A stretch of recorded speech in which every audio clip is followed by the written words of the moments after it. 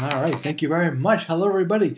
It's your good friend Pozzible here, and I'm here today to share with you a very serious subject that I have going on right now in my life, and that is addiction.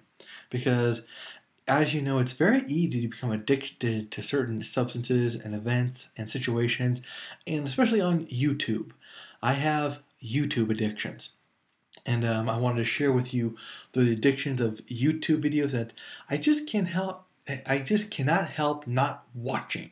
They're great. They're funny. These are people who, whenever I'm on YouTube, I always look them up. Even if I've already seen it, I would love to see their stuff again. It's just that good. Before I get on to my addictions, I want to make sure one thing is absolutely clear. This is not a top 10 list. We're not going through a list in any particular order. We're simply discovering some of the best YouTube channels out there. And if you have a YouTube addiction, please let me know. I'd love to check out other YouTube artists, such as myself and these fine folk here. I want you to know there is a particular order, though, ultimately. This is the order I discovered them. All right, and the first group I discovered was the Epic Rap Battles of History, done by Nice Peter and Eric Lloyd. I think that's right. Should have done a little bit more looking into this first. Maybe this will help me. Basically, you're looking at probably one of the funniest ideas. This is one of those concepts you wish you would have come up with it itself, you know? If there was ever an idea I wish I would have had first, this would be that idea. You take these people from history, fiction and reality, and you pit them against each other in a rap battle. They're so on with this movie, with these raps, You got the best ones, in my opinion, are things like Sarah Palin versus Lady Gaga, where I'll admit Sarah Palin won. Chuck Norris versus Abe Lincoln. I kind of want to draw on that one, but I think I'm going to say Chuck Norris ultimately won that one. And Albert Einstein versus Stephen Hawking. Genghis Khan versus the Easter Bunny. Now that one was funny. I don't know whoever came up with that idea.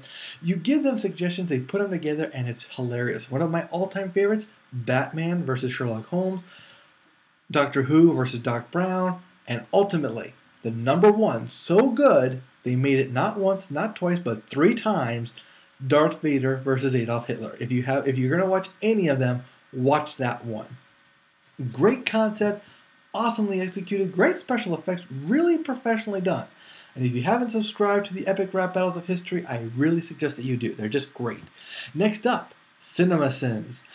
Cinema Sins is also another one of those great concepts. It basically, you're supposed to go through movie mistakes.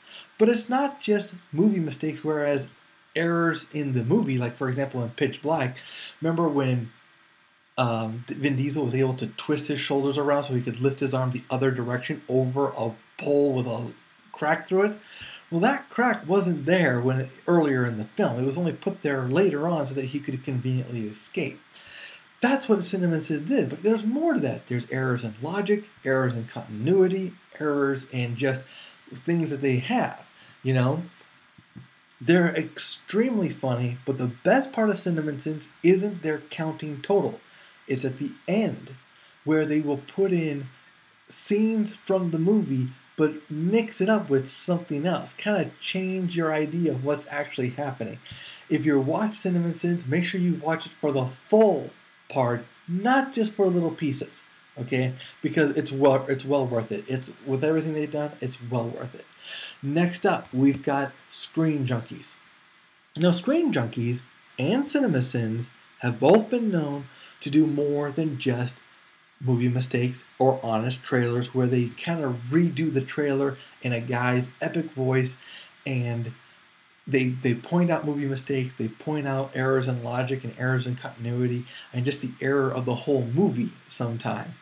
It's hilarious, and if you don't like a movie, they will rip it up for you because they've done such a great job with it. Now, don't get me wrong, even if you like a movie, you should still watch it, because it's funny to see some parts of the movie that you might find hilarious. You'll never see the movie again the same. I swear, you'll never see it the same again. They do more, but I focus more on their niche.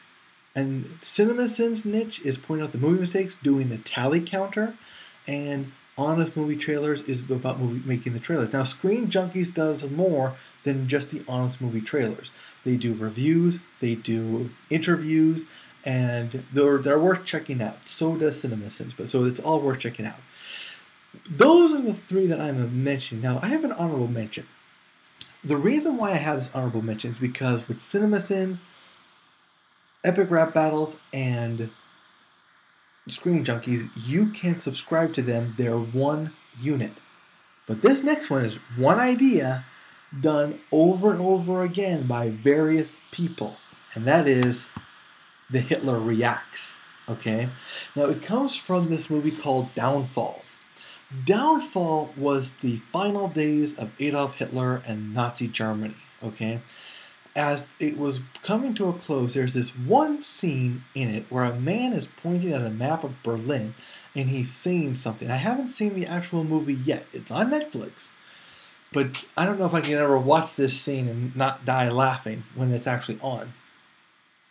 This is a bunker room scene where somebody is telling Hitler about what's going on, and Hitler says, okay, no big deal, and then two of his senior officers mention something else, and Hitler takes off his glasses, he's all upset, and he says something about, if you don't agree with something, or if you agree with something, leave the room now.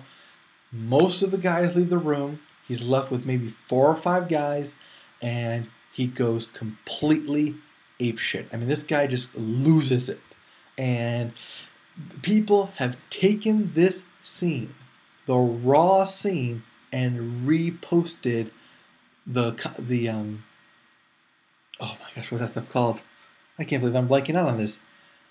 The subtitles. They redid the subtitles, so it sounds like he's saying something else. Okay? He's not saying what he originally said. He's not talking about World War II. He's talking about something that's current. Ben Affleck becoming Batman has one.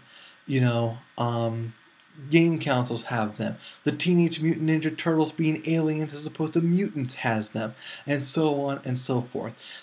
If you ever want to find these, just search Hitler Reacts and let them all come up. Because you'll see they're all done by different people. I don't know who started it, but whoever did is a genius, and I really do appreciate it. A lot of people have taken it and copied it, and now it's just hilarious.